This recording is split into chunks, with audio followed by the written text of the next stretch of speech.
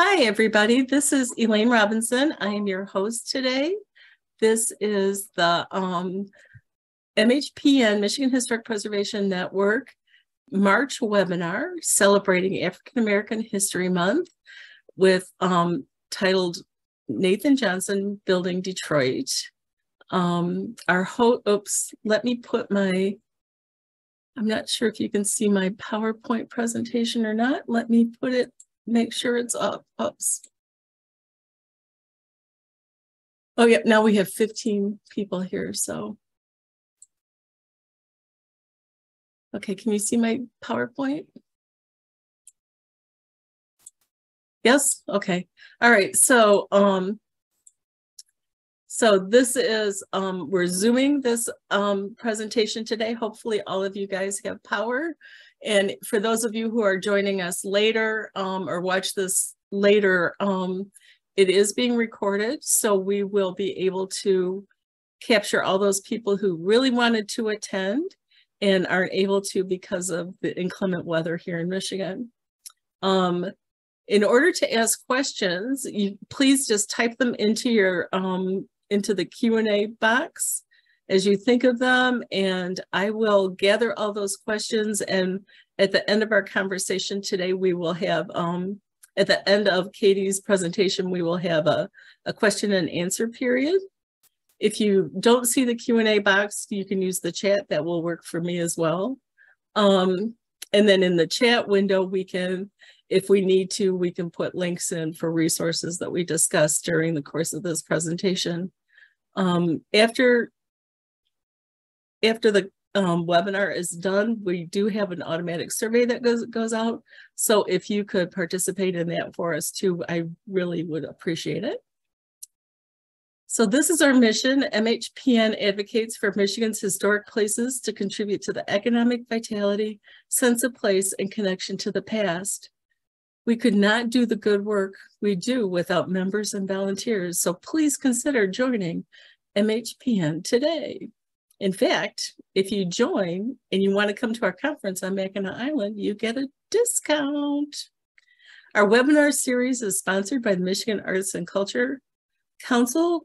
We get a lovely grant from them that enables us to do one webinar a month, and you are participating in our March webinar. So today's webinar, Nathan Johnson Building Detroit, is presented by Katie Cook, an architectural historian with Kraemer Design Group. Katie is nearing completion of her graduate degree in historic preservation from Eastern Michigan University. She enjoys research and utilizing geographic information systems, GIS, in historic preservation applications. With that, I am going to turn it over to Katie. Thank you.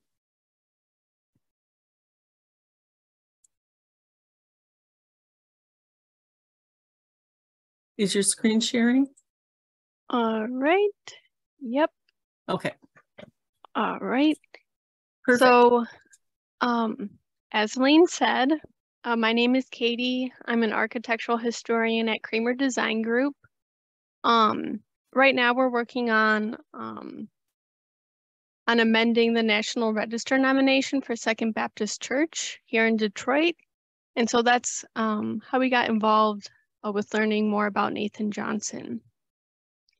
And so this webinar will discuss Johnson's life, the establishment of his Detroit architectural firm, and then it will dive into Johnson's significant commissions.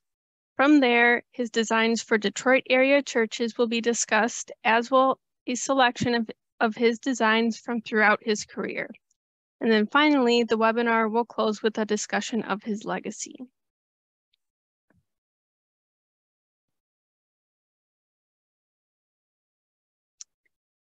Nathan Johnson was born on April 9th, 1925 in Harrington, Kansas.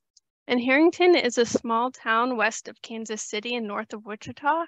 You can see it on the map on your lower right hand side of the screen. In the 8th grade, a teacher asked Johnson what he wanted to be when he grew up. And he said he wanted to be an artist. And the teacher replied, "Nathan, artists aren't appreciated until after they're dead. Why don't you become an architect instead?" And so this comment became the impetus for Johnson's study of architecture. Before attending college, he served in the U.S. Navy, and by 1950, he earned a Bachelor's of Science in Architecture from Kansas State University. And shortly after, in 1952, he married Ruth Ann Gardenhire. After graduating from Kansas State in 1950, Johnson came to Michigan and worked for local architects White and Griffin as a draftsman. White and Griffin was established by Black architects Donald White and Francis Griffin. The firm made a point of providing mentorship to young Black architects. And White was the first Black architect licensed in Michigan. And White and Johnson met while at a convention for their shared fraternity, Kappa Alpha Psi. And after a short time at the firm, Johnson was hired by Victor Gruen, the pioneer of the American shopping mall. And there he managed the design and the construction for the Eastland Shopping Center in Harper Woods. And that's pictured in the background. After working for other firms, Johnson established his own firm, Nathan Johnson and Associates, in 1956. Upon establishment, Johnson worked out of his home at 2041 Lawrence in Detroit. That's pictured on the bottom there.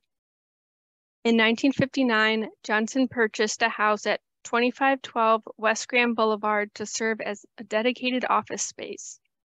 He remodeled the house into his office and later purchased the neighboring house and merged the buildings together. The Sanborn map in the lower right corner shows the two flats that Johnson eventually made into his firm's offices, which are pictured on the upper right-hand side of the screen.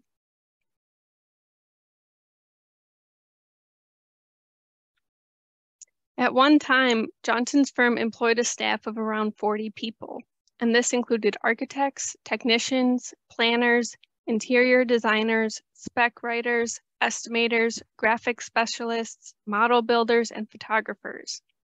He also employed some of Detroit's leading Black architects, such as Donald White, who was Johnson's previous mentor, and Sidney Cobb. The firm was dedicated to mentoring young Black architects and students and hired local Black contractors to perform work. Black-owned All Trades Construction was one of the many Black contractors that Johnson worked with over the years. And the quote I have up here from the Michigan Chronicle illustrates the dynamics of working at Nathan Johnson. The author states, "Projects in the firm are a team effort with the current staff of architects and engineers, Black and white, men and women, working together in harmony." And women were employed at the firm in both technical and managerial positions. Carol Harris was Director of Interior Design, and Lynette Mickle was the firm's specification writer. And both of their images are here on the page. And then in the image in the upper right-hand corner, you can see Johnson showing students, perhaps from a local school, about architecture and his work at the firm. The majority of Johnson's work was for Detroit's Black community, which included churches and small offices. Johnson struggled to earn large commissions because of his color, and he stated that, "I worked for 4 years before I had a job over $80,000. I designed homes, a small clinic here and there, a hospital addition, a church modernization, all small jobs." Jamon Jordan, Detroit city historian, explains that Johnson ran into the Midwest version of Jim Crow. Blacks can vote and earn a good wage, but if a white firm or a wealthy white client is asking for an architect, what they don't want to see is a Black designer. And the images on this slide show Johnson's designs for small medical offices, often owned and operated by Black doctors, dentists, and medical professionals.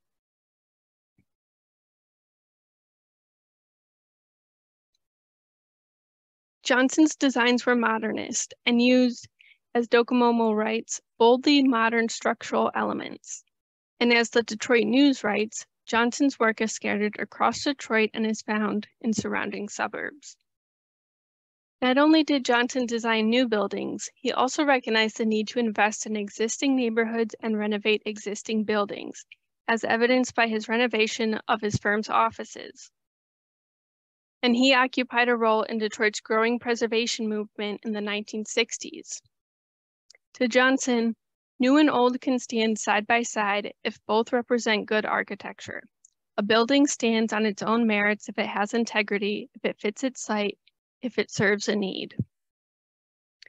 Perhaps Johnson's largest example of adaptive reuse is the 1963 renovation of the Oriole Theater at 8430 Linwood into the New Bethel Baptist Church. New Bethel was forced to move from its original location on Hastings due to urban renewal. Johnson was adept at utilizing the existing structure to accommodate the church while also incorporating a distinctly modern design.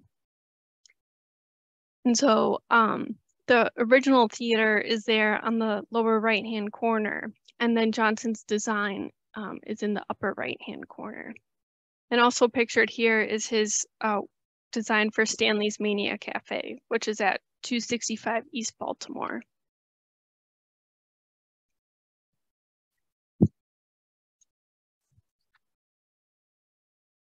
Stanley's Mania Cafe was constructed in 1962, and the building was both advertising and architecture. And Johnson says that you could see the tower from the boulevard, and that would draw people to Stanley's. The exterior was clad in cast concrete painted white and concrete aggregate panels. The restaurant, owned by Stanley Hong, was unique in that it was welcoming to Detroit's Black community.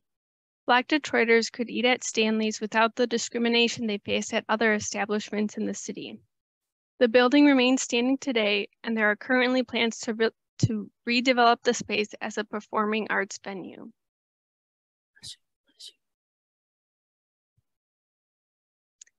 Johnson also designed the Hong family's residence at 961 West Boston Boulevard in Detroit's Boston Edison district.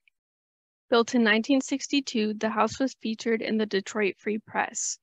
Clad in white brick and red panels and beams, the modern-style house stands out from its surroundings of early 20th century revival styles. Yet the scale of the house and its placement on the lot ensure that it integrates into its surroundings. The images on the left-hand side of the screen show the home's interior living space and the view of the house from the rear. And you can tell it looks really cool inside.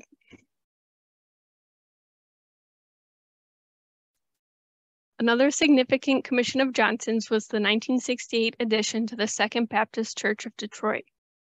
The addition connects to the historic church and contains the church's educational rooms, gathering spaces, and offices. Johnson was able to design the addition to sit within the dense urban fabric of the church's surroundings while also providing additional space and even a rooftop garden. The image at the right is from the Second Baptist Church archives and shows various building stages. And then the picture at the bottom left shows the interior of the building with its large windows, glass partitions, and use of painted concrete block walls.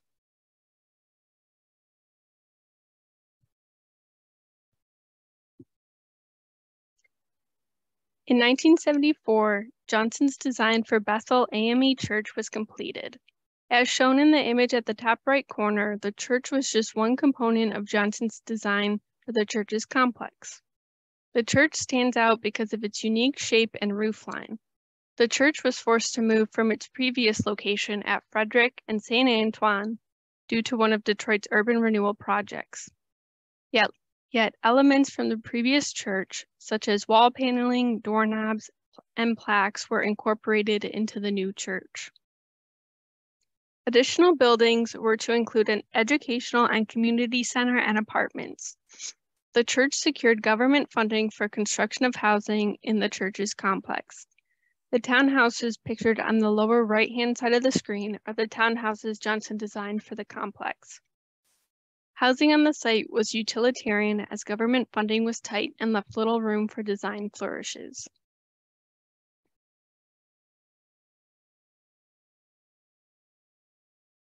Built sometime between 1961 and 1964, St. Clement's Episcopal Church in Inkster is another one of Johnson's designs.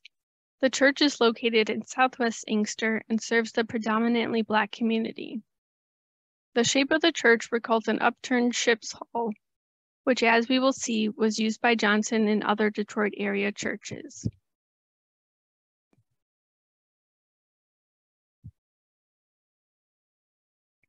The Episcopal Church of the Resurrection is located along West Outer Drive in Ecorse. Carrying on the sculptural nature of Johnson's designs, the church's roof, quoting Johnson, lifts your eyes to heaven. Funding for the construction of the church came from a variety of sources, but perhaps most notably was that the predominantly white congregation at Christ Episcopal Church in Bloomfield Hills gave $20,000 to the Black congregation at Resurrection for construction of the church. And in the upper left-hand corner, that's Johnson's design as published in the Free Press in 1962.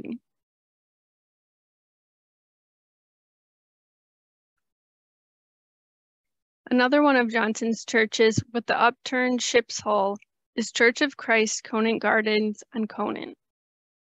Located in Conant Gardens, a Black middle-class neighborhood in Detroit, the church was built in 1962. And on the right-hand side is an image of the church's interior dating to 1963. And then on the left is the exterior, and you can see the interesting roof line he added to the single-story section of the church.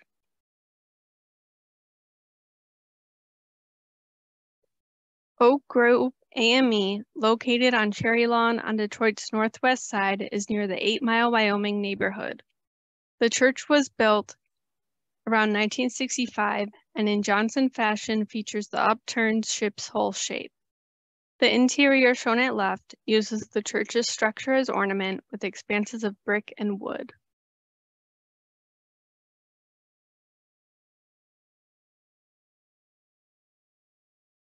Lomax AME Church at 1744 1 DeQuinder was built sometime between 1967 and 1963.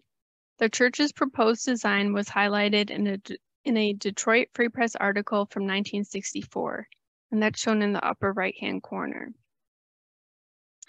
The rendering in the article shows a two-story building attached to the left-hand side of the church, which appears to have been modified when the church was eventually constructed. The church is clad in brick and beige and brown concrete aggregate panels.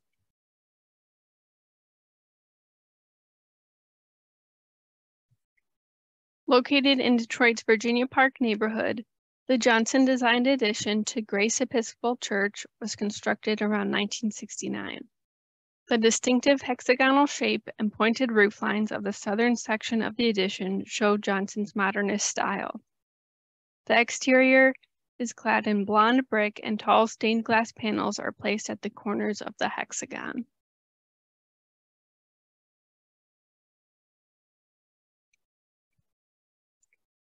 Many of Johnson's commissions stemmed from his involvement in Detroit's Black business community.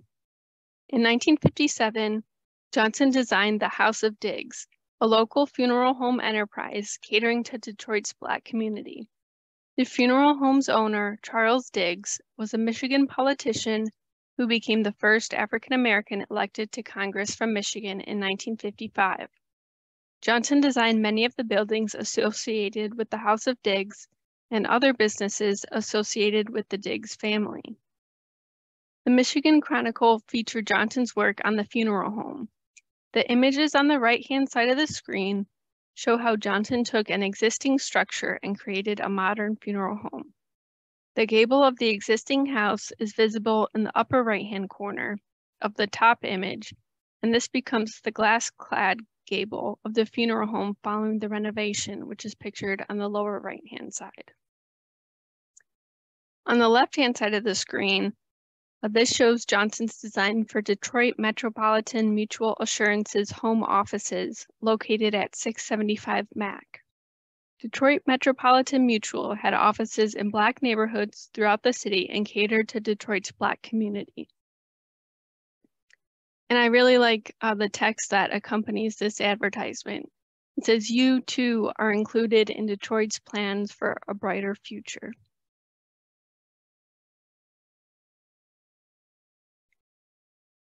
Johnson's addition to Mercy General Hospital at 668 Winder was hailed by the Michigan Chronicle as an outstanding design created by Johnson, whose fresh architectural ideas have gained national notice. For the addition, Johnson only had a small amount of land to work with and had to tie the addition to the existing building. The addition contained a waiting area, record room, and offices. Johnson used materials that were readily available, affordable, and required little maintenance. The exterior was clad in red brick, beige ceramic tile panels, and white and gray stone cast in black concrete. In 1961, Johnson's modern design for Wright Mutual Life Insurance Company's offices at 2995 East Grand Boulevard was completed. To complete the project, Johnson worked with Black landscape architect Elon Mickles and Black-owned contractors All Trades Construction.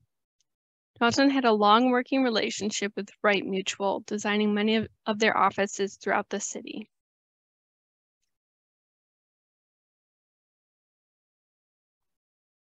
In 1961, another design completed in 1961 was the Great Lakes Mutual Life Insurance Company, located at 8435 Woodward between Philadelphia and Euclid. The office building was home to the Black-owned life insurance company, and the building still stands today.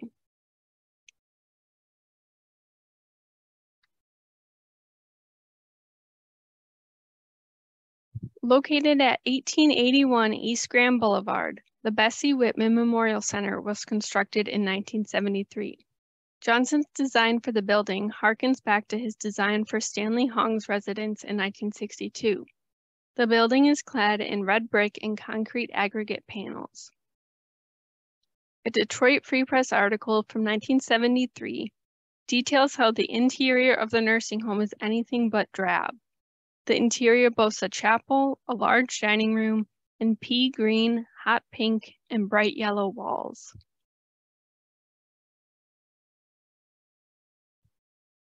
Another one of Johnson's designs that is unfortunately no longer standing was the Interpretive Nature Center in Elizal Howell Park near Telegraph and Fanco.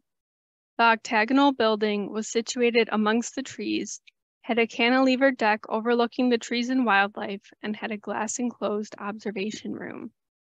The exterior was clad in brick, and the interior featured brick and laminated wood.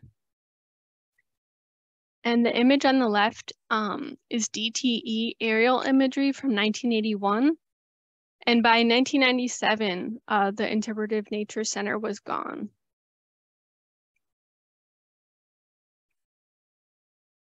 Through Johnson's work, he developed a solid reputation in Detroit and across the country as a creative architect working to support Black residents in Detroit. This image, which is almost assuredly one of Johnson's designs, was for a proposed Diggs business complex at Woodward and Mack.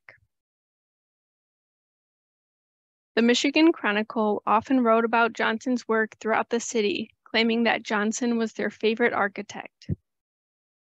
And in another statement, the Chronicle describes how the new Detroit Metropolitan Mutual Insurance Company building on Mack near McLennan is so beautiful. It was designed by Nathan Johnson.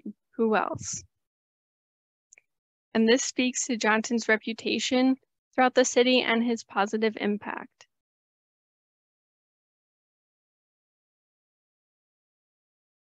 Johnson was recognized for his work throughout his life.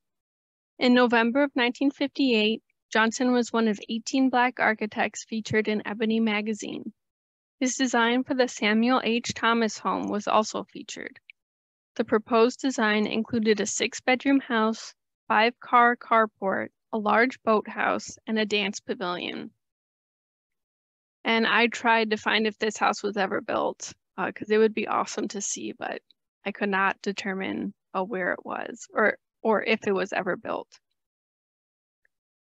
In December of that year, the monthly bulletin of the Michigan Society of Architects featured the Ebony magazine article. And in 2018, Johnson was awarded the gold medal by the American Institute of Architects. And there's a picture on the lower left-hand side with Johnson and Rainey Hamilton from when he won his award. Throughout his career, Johnson was dedicated to supporting Detroit's Black community. He spoke out against discrimination faced by Black contractors and architects in securing City of Detroit contracts. And in his jobs, he hired minority architects. In 1960, he partnered with local builder Edward Burke and mortgage banker James Del Rio to incorporate Trans World Investment Company. The company focused on residential and commercial developments in Detroit and neighboring suburbs. Johnson participated in the Special Youth Employment Program to provide young adults with classroom instruction on wide-ranging topics and on-the-job training. And in 1968, he lent support to the establishment of Detroit's first Black-owned bank, First Independence National. He also participated in Harambee, a group of active Black business leaders working to support housing and business developments in Black neighborhoods in Pontiac, Michigan. Due to his work, he received various honors from local organizations for his contributions to the community. He received awards from the Booker T. Washington Business Association in 1989 and the Opportunities Industrialization Center in 1975. And listed at right are the numerous memberships and appointments Johnson held.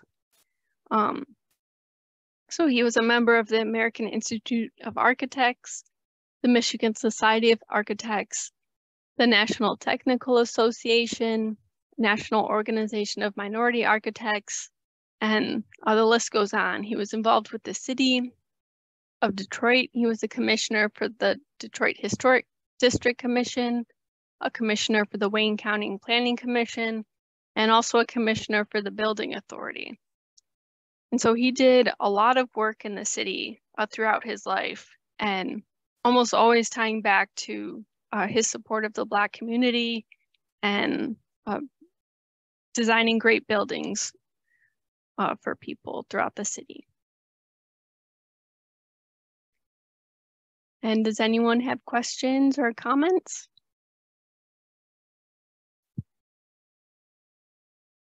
Thank you, Katie. Yes, we do have questions. The first is, do you know if Johnson had difficulties in being accepted into architecture school? The writer of the question said that they know that the University of Michigan was accepting the first African-American students, but not every school was doing so when Johnson was looking at his education. So that I'm not sure. I didn't come across any of that in my research. Mm-hmm. But I guess thinking of him going to school in Kansas where he was from, perhaps that wasn't the case, or else he would have maybe gone somewhere farther from home. But that's just, there's no information to back that up. That's just my guess. Can you remind us when he would have gone to college? It was because I think he said he was in the service. Yeah, he was in the service, and then he graduated in 1950 from Kansas State. Okay, so it would have been early 50s that he would have been looking at architecture school. Yeah, that would be interesting to see if we could find out. Yeah. Yeah. Another writer said that you're already building a database of Nathan Johnson's work. How complete do you think it is? And did the firm keep a log of its projects? And along with that, I wonder, is the firm still in existence? I know the firm still owns, I think at least part of the building where the offices were. But what records they have, I'm not sure. I imagine that there are a lot of other buildings that he did, that just weren't mentioned in the papers, or homes he did for people. Because there were some articles I came across where it said how Johnson designed summer homes for the wealthy, and just mentioned him designing a lot of homes. And I didn't come across a lot of those except for Stanley Hong's residence. But I'm sure they're out there somewhere. Right. Did you look at the AIA directory? I know that there's 3 versions of them from the early, was it late 50s, early 60s, and into the early 70s that have a partial list of some of the projects. Yeah, I looked at that. I forget what year. I think he's listed in all of the years, but it's the first year he's listed where it lists a lot of his projects. So most of those were included in the presentation, but perhaps other editions have other listings or so does he have, are there any other of his buildings that are listed on the National Register? I know you're working on Second Baptist, but is there anything else that he did? I guess I don't recall off the top of my head, but perhaps some of the churches, like Bethel, they might be on the register, but I'm not sure off the top of my head. Yeah. Well, and I would think that part of the issue is like some of his big churches, like the Franklin's Church, Reverend Franklin's Church. It was remodeled from something else, but its association with Franklin and Johnson would be huge, so interesting. Might be something that a future historian project for somebody out there. Yeah, I think there'd be a lot of, if someone had a lot of time, I think they could uncover a lot about him. We need to talk to the students at Eastern Michigan. Yes, that's one thing I took away from really researching him, is he did so much work for so many different companies and people that, I think his work is probably all over the place, but I wonder it was for small offices, things that wouldn't necessarily make it into the paper. I wonder if if he has any collections in the local archives, including the African American Museum. I know that they have an archival collection. It would be interesting to see if any of their materials include work that he did. Right. Be great to see drawings, Yeah, and Second Baptist has some drawings of their edition that we were able to look at when we visited their archives. Oh, good. I loved his logo on one of the graphics that you showed us, his logo. Oh, yes. It was very, very cool. So it was very mid-century, almost kind of like flying NJ, Yeah. Inkster, one of our participants asks, says that Inkster is doing a phenomenal job in identifying the history and architectural resources related to the Malcolm X house. Is any of the work that of Nathan Johnson going to be woven into that interpretation, to your knowledge? I guess into the interpretation with Malcolm X, I'm not sure, but we're also doing a survey in Inkster of African American housing, and so we've made note of this church here, St. Clement's Episcopal, that he designed, and other buildings in Inkster that he was involved with. Great. So we'll, wrap it into our report. But if it gets wrapped into the Malcolm X house, that I'm not sure of. Right. Well, it's good that you're doing the Inkster survey too. So Janet Krieger says that your discussion of the materials that Nathan Johnson used for his buildings indicates he wasn't using some of the experimental materials other modernists were employing. Has this contributed to their ability to survive?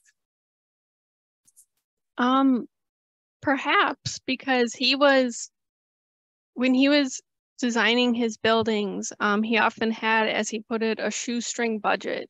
So he picked materials that were easy to procure, easy to take care of, looked good, and I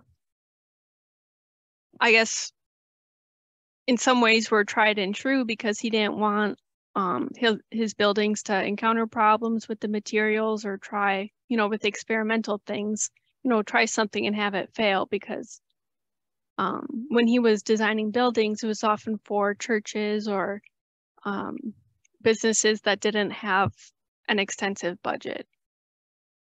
So perhaps that is why a lot of his buildings are still around, and also people use them. So, people still go to these churches and they're still used today. And so I think that's a big part of it too. Right. I think that that's a good point about, he had to look at practicality and whether or not he could be doing crazy things with roof lines and things that would result in water pouring down the interior walls, and which is part of the problem with other modernist buildings. I have another question that a participant asks: if you're building a context for African-American designers and builders in Michigan for purposes of getting these materials listed on the National Register of Historic Places, could the work of Johnson's become thematic nomination of properties across the city? I think it could be part of a multiple property documentation form. I think his work and the work of other Black architects and builders, I think there's a lot of information there and a lot of history that hasn't really been written yet. And even with Inkster, we've found where one of the neighborhoods was built, we think almost exclusively by Black builders and Black architects.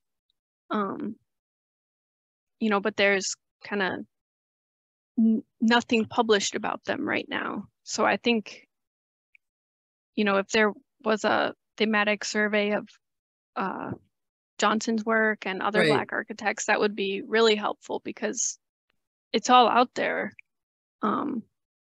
It's just nothing has really been written about it yet. Is the project, you mentioned the project in Inkster, is it a survey? Is it a National Register nomination? It's a survey. It's a reconnaissance and intensive level survey. Okay, so is there intention possibly down the road for a National Register nomination, or? Perhaps. Perhaps, okay. One of our participants wants to know what your favorite project, built or unbuilt, was by Johnson. That's so hard to ask in the middle of, you've just looked at 40,000 buildings. What was your favorite? I think probably one of his houses. Okay. All I know of is Stanley Hong and the design for, I think it was Samuel H. Thomas. I think that would be really cool to see. Right. And I guess I know it's probably built somewhere. Perhaps not. Is that the one with the boat dock and the Okay. Yeah, that would be interesting to see that one too. Yeah. Nathan Niedering tells us that New Bethel is listed on the National Register. So that was a question answered that quickly. Thank you, Nathan. Awesome. Another attendee wants to know what the funding source is for getting your research done, and what do you plan to do next? I guess what do I plan to do next is whatever's up on the docket.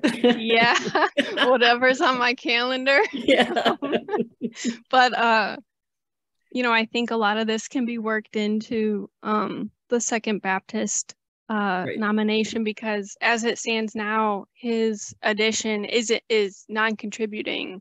So, we're working to add the addition to the nomination to update the nomination with the information about that. So that's a great place to add a lot of information. I can see how all of this would be bundled into that. Yeah. Um, So yeah. do you know, do you say more? Oh, can you say any more about the summer houses he designed? They sound very interesting. That's something I really don't know a lot about. Right, That's like I read tidbits here and there, in some of the articles about him that he designed summer houses for the wealthy, um, or upper middle class, but where they are, I don't know. right.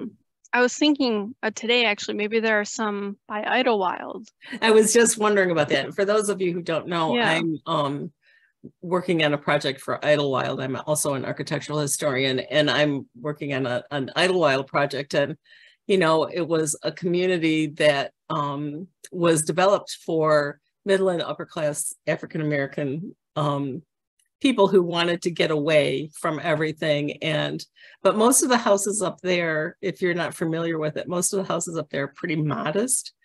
Although there are a few that I could see maybe some of his touches in. There's this really great little green one with a kind of angled, steeply slanted shed roof that I could see his name being attached to that. So Well, and there was he said in one article that like throughout his career he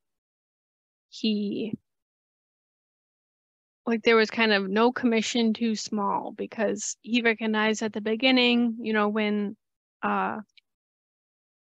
you know, he like was perhaps struggling to get commissions, or at least large commissions, that all of these like smaller buildings really like supported him. And so he recognized that like throughout his career. So it wouldn't surprise me if even like a modest small house he designed. right. Because if someone came to him, I don't know that he would turn them down. We have another participant that says that we know that the Nathan Johnson's work will not be part of the Malcolm X House projects. It's in the city of Inkster as a whole that's doing a phenomenal job in getting a handle on their resources and history. Are there Johnson projects being woven into the city's efforts of interpretation and heritage tourism? So I imagine that once we submit our work and submit our report, that, you know, that's a good possibility. Because this church isn't far from the Malcolm X house, only a few streets over. So I could imagine that it could be, you know, part of a larger plan. It could be part of a tour or something, you know, the starting point of a tour or something. Yeah, that would be fun. Yeah. Katie reminds us, or excuse me, Janet reminds us that Katie is speaking at MHPN's conference on Mackinac Island from May 11th to the 13th and headquartered at Historic Mission Point Resort. Hey, Katie, can you say more about your session there? So everyone's invited to attend. So we'll be talking about Inkster, and you know how that can be used for how the information that we're finding can be used for heritage tourism. And some members of the project, We Hope, Dream, and Believe, will be with us. And they're the ones who are doing the Malcolm X house. Right. And yeah, we'll be up there to talk about Inkster, talk about our survey report. They'll talk about the Malcolm X house, which is in our survey, or in the vicinity of our survey area. Right. So yeah, it'll be all about Inkster, which is great because I can talk a lot about Inkster. I'm sure you can. For those of you interested in attending the conference, you can learn more about it at our website. It's www.mhpn.org. I did want to thank you, Katie. I think that's the end of our questions. You did a great job. All right. Well, thanks, everyone. Excited. Yeah. I did want to tell our listeners about MHPN's Advocacy Day, which will be held in 2 parts this year. It is a workshop that will be held on April 19th from 8:30 to 10 a.m. And that will be giving people who are attending the virtual visits some talking points and some areas of concern for the network. So when you have your appointment to speak with your state legislators, that you will be able to talk proficiently about our issues and concerns. And then the virtual visits will happen on Friday, April 21st. They'll be scheduled by our consulting firm that we work with, Kaylee Hawthorne. And they are, I think I just screwed up their name. I apologize for that. But those sessions are from 9 to 4 on Friday, April 21st. Attendance is $35 for non-members or for members, and $25 for students and seniors. Again, you can learn more about that at mhpn.org/state. It's under state advocacy information. For those of you looking to share this video webinar with your friends and family, I will let you know that it won't be posted. Normally we get them posted pretty quickly. It's going to be a slight pause in that because the person who does that had a baby on Monday. So congratulations, Xiaohan, Bao Smith, and welcome, Isabel. And we will get this up as soon as she gets back from maternity leave, which should be in April. Otherwise, thank you all for attending. We appreciate it. And we'll see you next month when we talk about the Moore Park Pool in Lansing, Michigan. Thanks again, Katie. Bye-bye.